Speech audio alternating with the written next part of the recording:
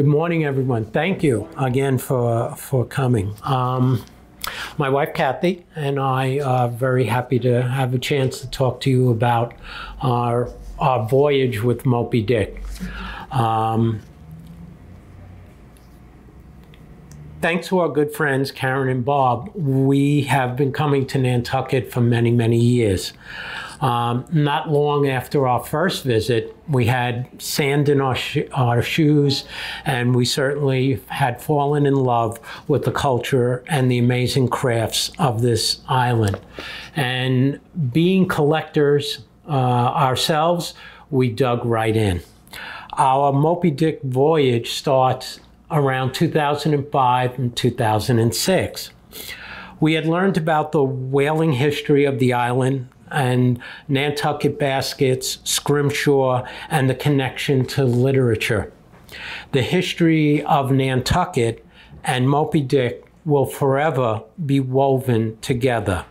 In that way, Moby Dick is just as uniquely an American story as Nantucket's baskets are uniquely an American craft. Kathy took the summer project of rereading Moby Dick. I still owe my high school English teacher the book report, so I just read the Cliff Notes again. So we talked about the book, we talked about the historic richness of this classic, and an idea sprung up. Why not combine our favorite Nantucket crafts and the history of Moby Dick by doing some kind of storyboard from the book? But the question for us was what medium to use. The original idea was that we would pick certain scenes from the book and that we would have someone do a pan bone and scrim those scenes on the pan bone. So we approached a couple of artists on the island about the idea, and then the reality of scale hit us, and we figured, well, maybe we should downsize that idea to a tooth. We thought about putting just portraits of the different characters from Moby Dick. We thought about just doing one ship and one piece. So there were a lot of different ideas that we had swirling around, but we really didn't know the exact medium that we wanted to use. Well, we decided to do some more research and reading. We went to New Bedford to the Seamen's Bethel and that other whaling museum.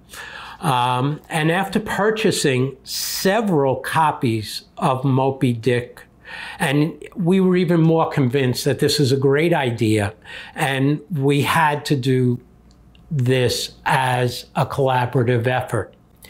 When we came across a copy, let me see if I can get this right. When we came across a copy of Moby Dick illustrated by Rockwell Kent, it all came together. Bingo. The full concept of the project really struck us. But a little bit about the book and a couple of coincidences. The whaling ship Essex set sail from Nantucket the same year Herman Melville was born. Herman Melville was born on August 1st, and the Essex set sail on August 12th. Now, I kind of believe that some of the whalemen and sailors that were aboard the ill-fated Essex, their spirit certainly came to Herman Melville and helped him maybe psychically develop this whole concept of the book and whaling. In 1841, Melville set sail on his first whaling adventure aboard the whaling ship Acushnet. 10 years later, in 1851, Moby Dick was published. It was during that first and subsequent voyages that Melville learned about life aboard a whaling ship, foreign cultures, the whaling industry itself, as well as the hunt and the spirit and around the hunt for sperm whales. In the book, the exacting, gruesome details of the harpooning and cutting in and the processing of the whale are just too vivid for someone who had only experienced this secondhand and had been told the story. He had taken part in all of the activities in the book. He painted the picture with his words, real, raw, and there are so many themes in Moby Dick that you can follow those threads throughout the whole book. That is for someone much better and much more well-versed than I in Moby Dick. Just as a note, at the time Moby Dick was published, it was panned. People didn't think of it as a great piece of literature.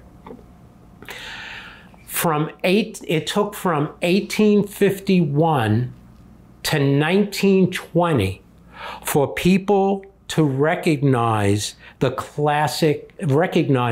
as the classic it is now. Herman Melville spent most of his life in New York City.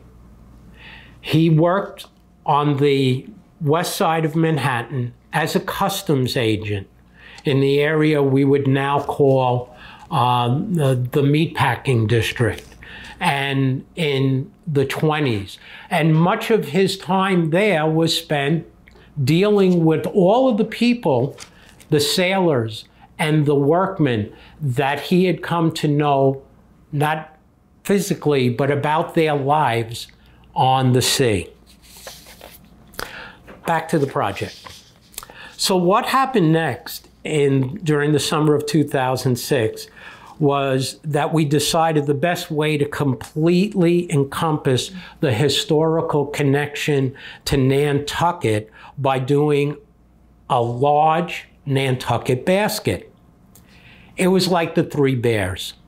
Pan bone too big, tooth too small, basket just right. It would hold the same idea of scenes from the book, portraits of characters, and allow us a medium to express our shared love of Nantucket crafts, basket weaving, scrim, carving, and island experiences. This was going to be an important project, and to us, we needed to find someone to truly collaborate with and would be as excited as we were about the project. We spent the summer of 2006 meeting with several basket makers, not necessarily discussing the project with each one of them, but just getting to know them, getting to know their styles and their personalities. We wanted to make sure we found the right connection. We had heard about Mike Kane, and we had seen his work. We visited his shop and met him and Marcia. Something just clicked. We talked for some time about what we had in mind, and all seemed interested. Kathy and I never make a big decision without discussing it over dinner. So that night, Kathy and I had dinner in Queequays. We agreed there that Mike was definitely the best person to do a project of this magnitude. When we came back to the island, we spoke to Mike, Marcia, and Dorothy again. And we talked about how are we going to start this project? What do we need to do?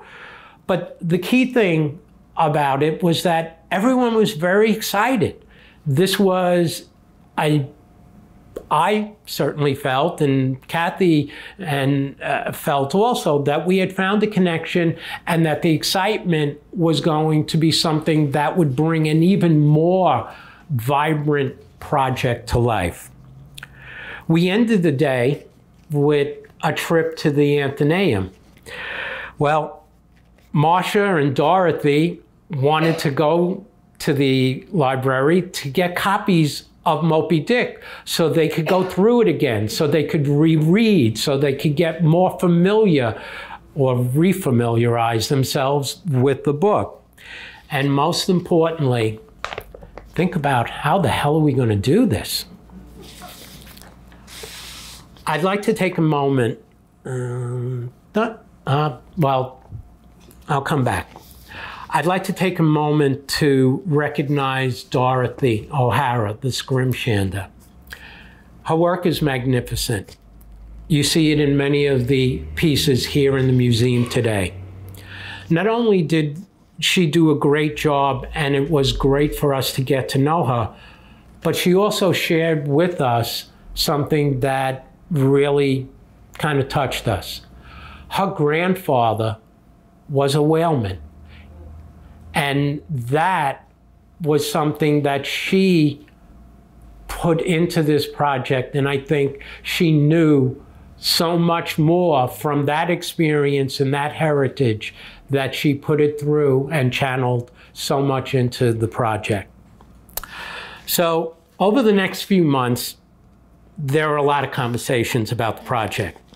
One of the rewarding things about the experience was the feeling that Mike and company were just as excited about this as we were, and that all were working together collaboratively. Over the winter, we shared ideas and examples of what scenes we wanted, how we wanted the basket to look, how the basket needed to tell the whole story, not just a couple of vignettes. That the basket needed to incorporate the elements of whaling that were part of Nantucket history was a key thing that everybody agreed on.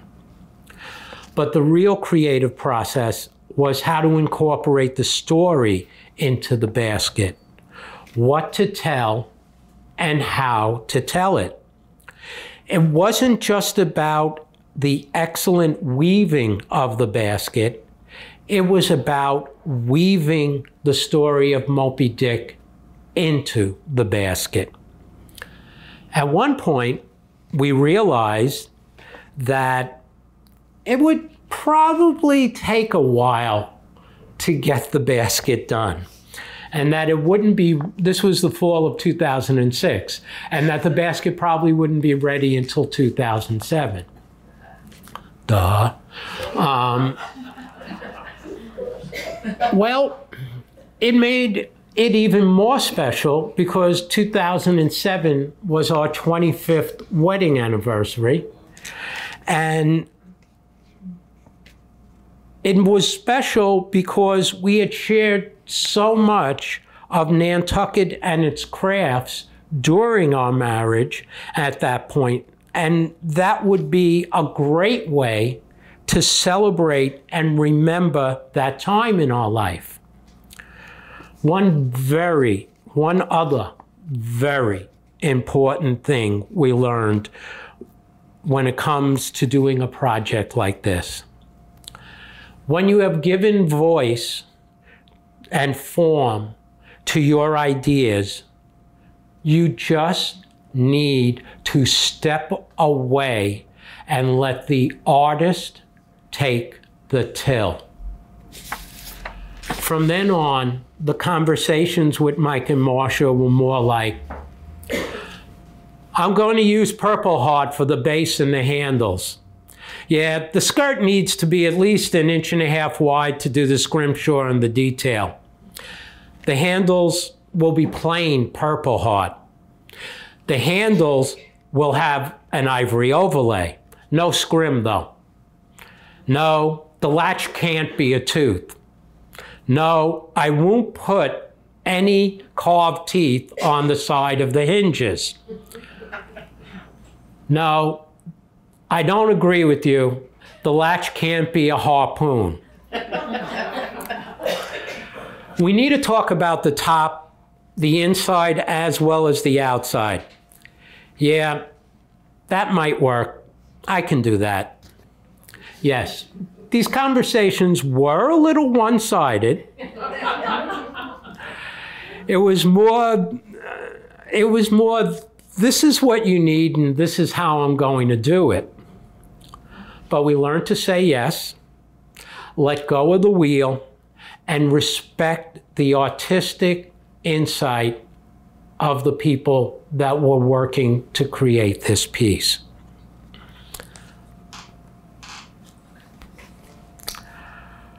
The key crafts expressed in this project all tie back to Nantucket as much as the story of Moby Dick and whaling are tied to the island.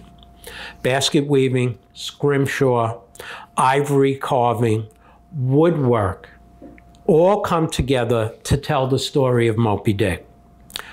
First, let's look at the weave. Mike is well known for his excellence of his microweave, but this is exceptional.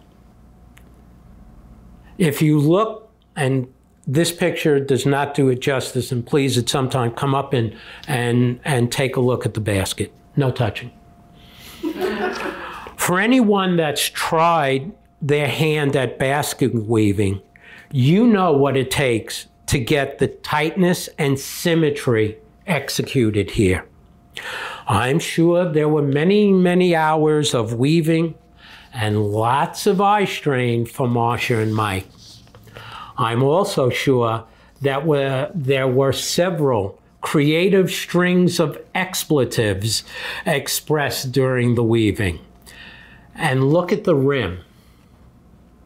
Just for a minute, take a look at the symmetry and balance between the wrapping on the top and the wrapping on the bottom. Also, the use of the putty to cover the nails is something that I think Mike would say he learned from one of the greater and great historical basket weavers we see, Gibbs.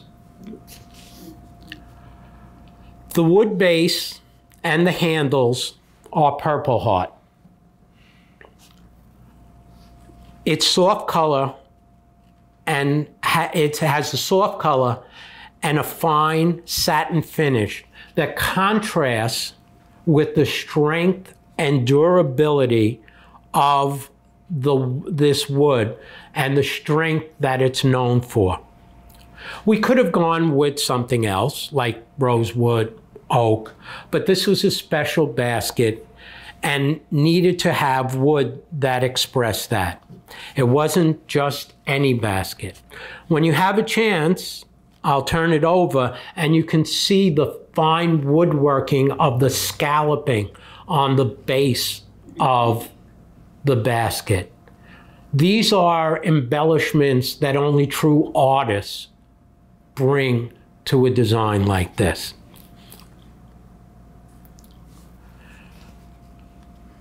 The ivory carvings Mike did were very special. The latch is a polished and carved piece of whale tooth. It catches your attention right away, just like the sight of Moby Dick from the crow's nest in the book. The effect of the fins not only provides balance and symmetry, but it also allows you to have a place to grip and rest your hand as you open the latch. I know Mike spent a long time, many, many hours trying to figure out how he was going to do this, how it was going to attach, how heavy it was going to be, how to make sure that it didn't slam down on the basket and the latch. When you open the latch, there's another little great surprise. The split harpoon that is on each side of the latch is something that is just a creative insight that you're not going to find. Okay? It provides balance. It also has a function, because when you close the whale tooth latch, it buffers so that you don't hit up against the skirt, so that you don't go in too deep, and you're not able to slam it, so you don't have something that has a potential to break.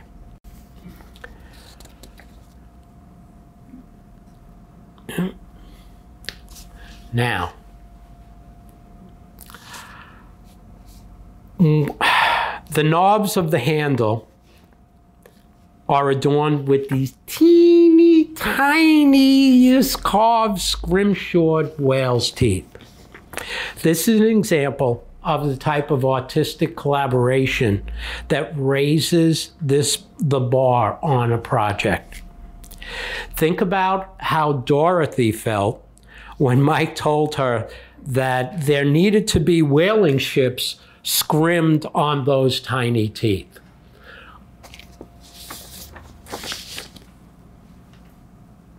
Lastly, the ivory overlay on the handles and the scrim work depicting the harpoons and the cutting tools is an example of balance and symmetry, again, that is amazing to me. And it brings images from the story and the piece itself that is balanced and symmetrical is in opposition to the ships and the whaling experience, which is something that is never balanced, that is never simple. It is the rolling of the waves. And yet this basket has the symmetry and the balance throughout that is juxtaposed by the story it's telling. When the handle is upright, when the handles are upright, the carved tooth latch lets you know immediately that there be whales here, Captain, which is kind of a line from the book. So let's go to the skirt. Oop. Dorothy's scrim. The story along the rim is told in blues, gold, browns, and yellows. The detail of the street cobblestones and bricks in the opening scene at the Spouter Inn is truly amazing. It also is a testament to the skill that Dorothy brought to the project.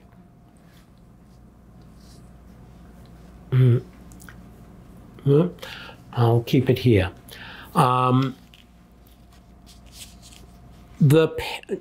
Picking the yojo, that's the little black man statue right there, and the tomahawk pipe is interesting because in part, it is part of Ishmael's first encounter with Queequeg at the Spouter Inn. In the book, they share this spirituality as Queequeg shows Ishmael the statue and the pipe, and they do a little ceremony in front of the two of them. In a way, it's offset the next day and balanced the next day when Queequeg goes to the Seamen's Bethel in New Bedford and participates in the religious ceremony there. I can tell you, most people, if you mention the word the Ojo, unless they're not going to know what you're talking about. And honestly, it's something that flashes by in the book. And the fact that Dorothy chose to bring those two pieces on and make that part of the skirt was really amazing. This is one of the pieces. This is a map. This is a map on the back of the basket that shows the voyage. And let me.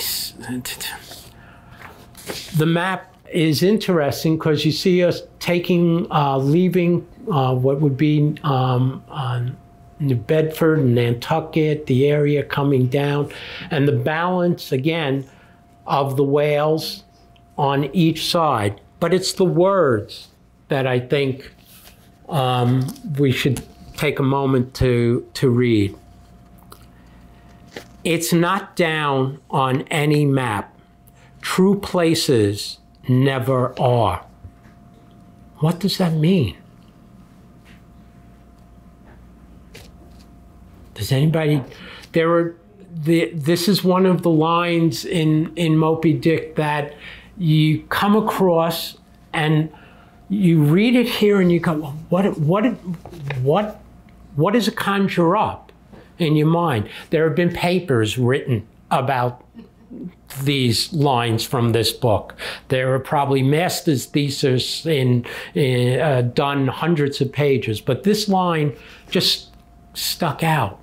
It was something that we just thought was really interesting to pull out of the book.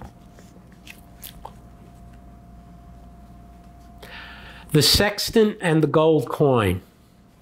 This is important because when Ahab nails the coin to the mast, I think it's the first time we hear someone say Moby Dick in the book.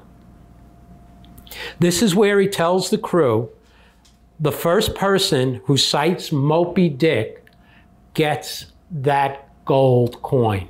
It's about in the book they say it's about an ounce of gold.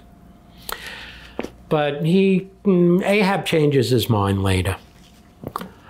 The sighting, the description of the sighting in the book is one of my favorite pieces because it just, the previous scene, they're talking about calm waters and they're all looking for Moby Dick.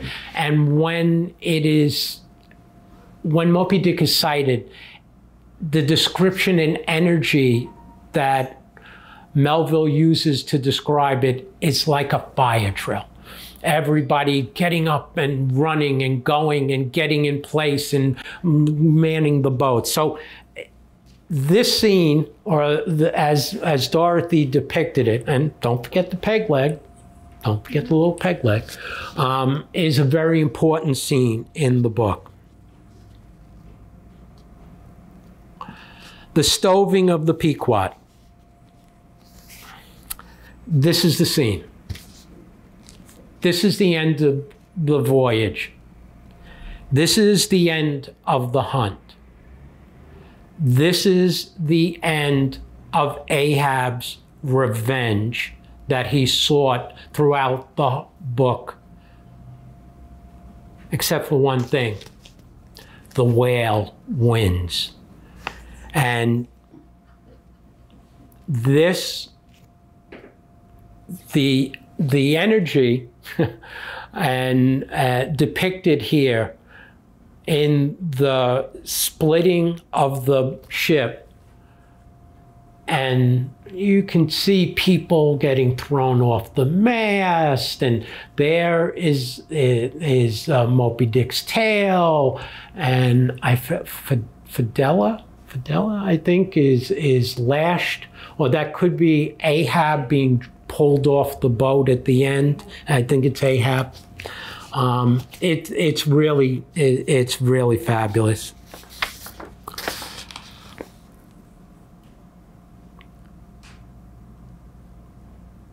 And now we come to the inside.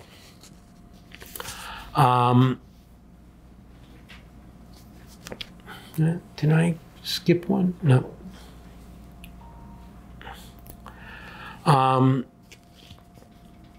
Just let me go back to this for a minute. The top of the basket.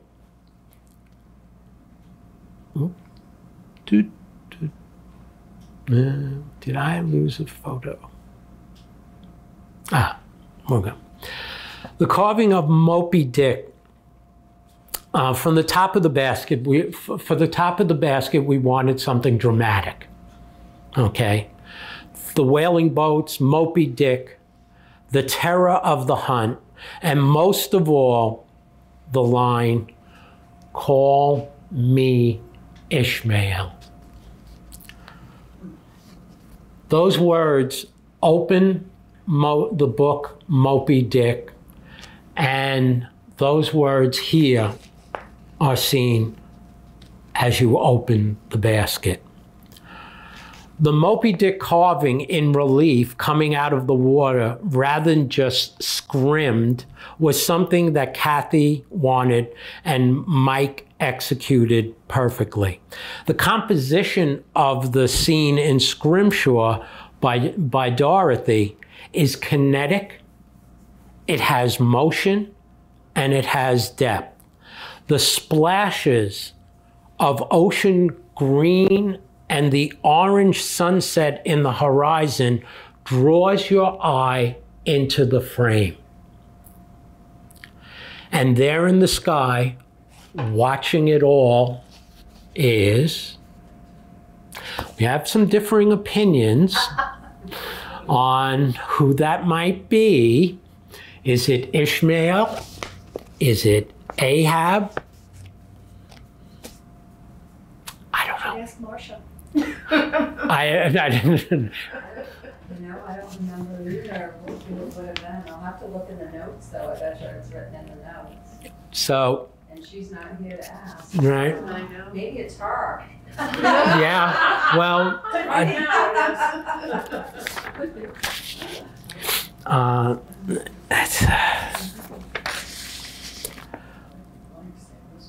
Lastly, we're inside the basket. Kathy found this poem, and it just fit perfectly for the project.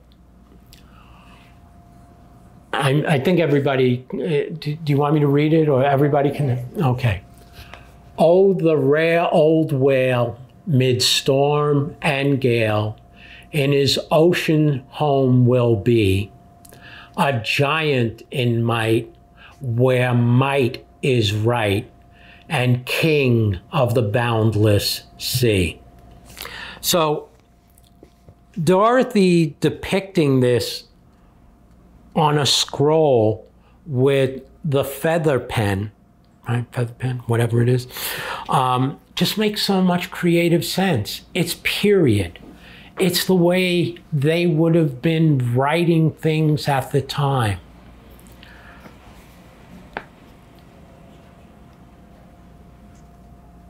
Again, the work, the heavier brown to give the sense of age, the darkening of the scroll to give it wear. It just wonderful, wonderful work. This is, again, as I mentioned, this was a tooth this was a gift from us to us for our 25th wedding anniversary. And this tooth is our initials, Joseph Galicchio, Kathleen Galicchio, with the date we got married and our 25th anniversary in 2007. Working on this project was an amazing voyage for us.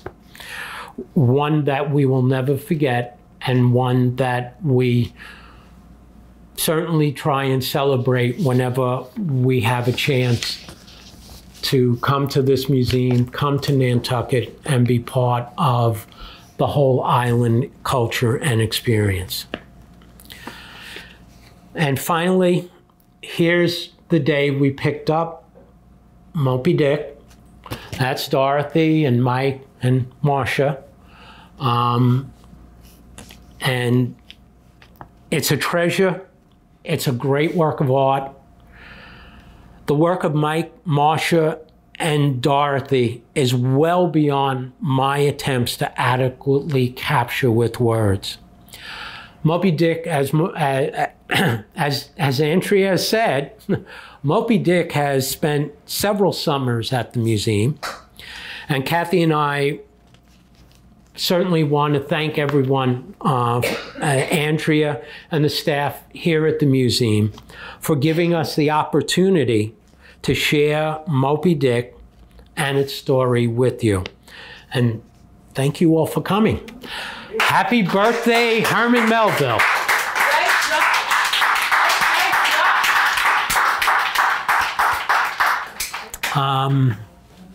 If folks have any questions that Kathy, I, or maybe Marcia can answer, certainly shout them out.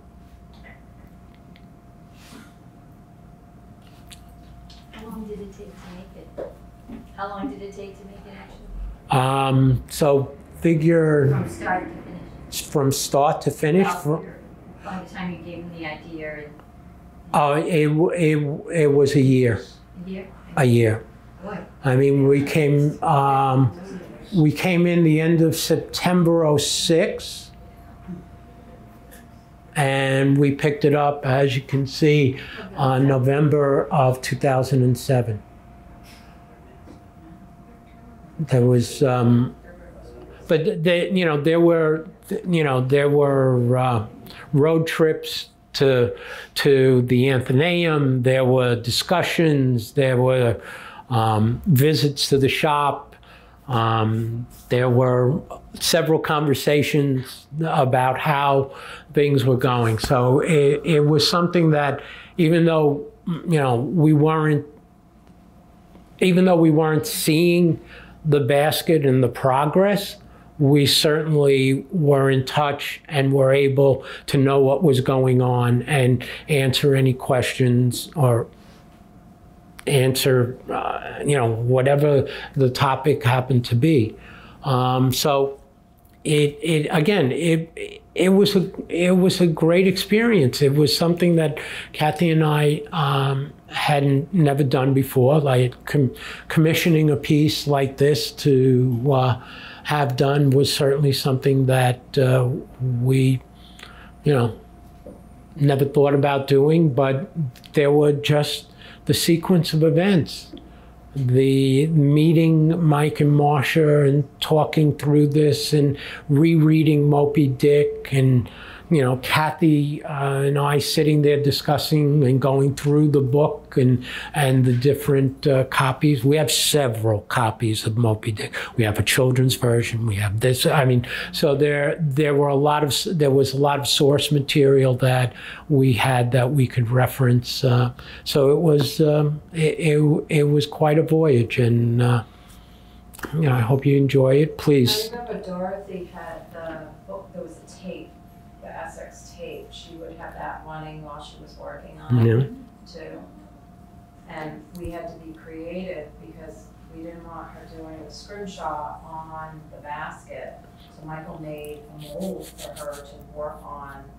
Well, a lot of expletives said during that time frame, but so that it was attached to something so it wouldn't take a chance on it cracking. And then he had to put it on the basket afterwards. So that was a very stressful time. Yeah. Well, how did you see a progress of what Dorothy was doing, or was it just all of a sudden? There were a couple of times we saw things, but I think we didn't see the top until the day we picked it up. Wow. Okay. And if I remember correctly, there was the skirt, And I remember the discussion around the handles, because originally the handles were going to be plain wood. Then they were just going to be ivory up the side. And then, well, then we're going to do the whole handle, because you need the whole handle in ivory. And then, what are you, crazy? I'm not going to put anything on the latches. But I think this, being the crowning piece that it is, was something that, because Kathy and Mike had talked for a long time about the top and about how Moby Dick was going to be portrayed. And Kathy had talked to Mike about, well, I'd like to see it coming out of the water, and then we're talking about the scrimshaw and how to fit this in and how to get this piece in relief without, and I don't know how these things are done, without destroying the rest of the scrimshaw that was being done. So you and I don't know, do you put it on first, and do you do the carving and just outline it so that Dorothy stays around the outside of it? Well, what about this, the water? And so this was the last thing. And as Marsha will attest, the day we picked it up, see that magnifying glass? Let me tell you, I spent a good hour to an hour and a half with that magnifying glass going around, checking the weaves, and Mike got a, he said, I've never seen anybody do that before.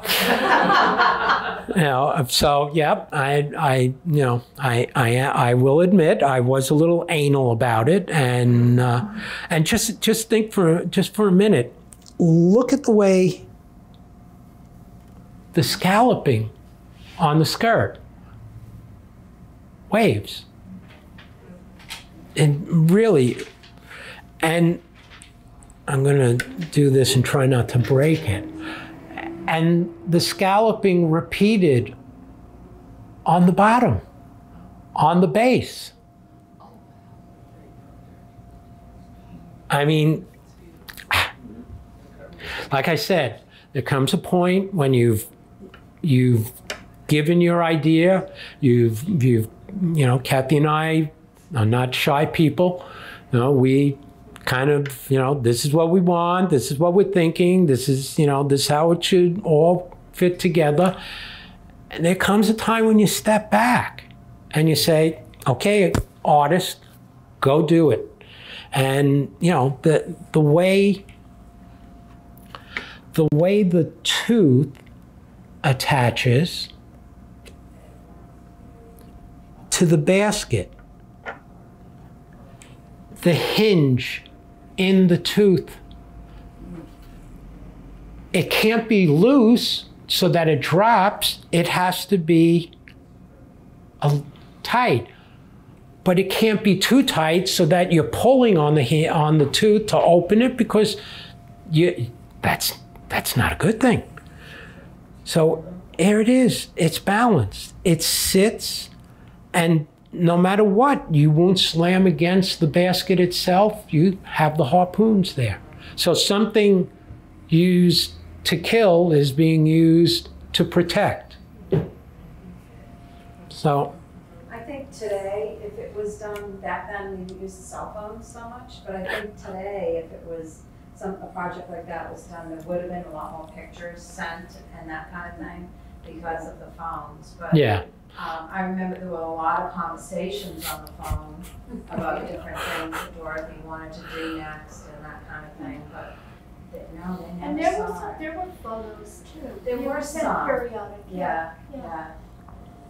But not like it would be nowadays. You just snap a picture of your phone and pass it on. Yeah. So some of the, yes, ma'am. Who made the final selection of which scenes you were depicting? I would say it was more of a menu. Like we had certain ones that we certainly agreed would be there. Like I said in the presentation, we wanted it to tell the whole story. So from the Spouters Inn to Ishmael floating on the coffin at the end. And, you know, those two pieces, those two scenes were things that we all agreed on. And then there were a couple of things that we talked about that it was more, here are 10 things we'd really like. If you can fit all 10, that's great. But, you know, let us know which ones you're going to pick. The globe, that wasn't something No, we... that was Mike, actually, I think, and Dorothy, if I recollect. Mike did the map of the whole journey and that's going there. And I think that's fabulous. That's not, I don't have anything close to that level of artistic insight. Okay, so that would be the kind of thing, you know, hey, I was happy we got Nantucket. Okay, we got Ishmael, you know, and I think the first time you walk, like I said, you walk in. We walked into the shop, and I think Marcia took this out and put it on the table. Just, you know, you walk up to it, and it's a breaching whale. Oh, there's the top of the whale, and it just draws your eye and your attention. It focuses you into the frame, and then you start like the harpoons on the front. It's the same on each side, but on the back it's the cutting tools, the block and the cutting tools, but it's the same on each side. What are the, you can, the sighting, the storm, Ahab, these are all scenes from the book, and we had taken, well, we had gotten Xerox, for those of you who know what a Xerox is. Okay, we had gotten Xerox copies from the different, remember we have several Moby books that have, illustrations in them. And the Rockwell Kent was like, wow, okay, this is another level. So we shared all of those. And again, it's the kind of thing that, if you have confidence in the people that are doing the project from the artistic level, you gotta just say, okay, go for it. We just learned to say yes. Yes, we learned to say yes. Say yes. Yeah, it's easier that way, and those kinds of things. But again, you can just the tactile nature of the weave that is so tight. It's amazing. It's great. What can I say? Any other questions? Thank you all. Enjoy the rest of your time on the island.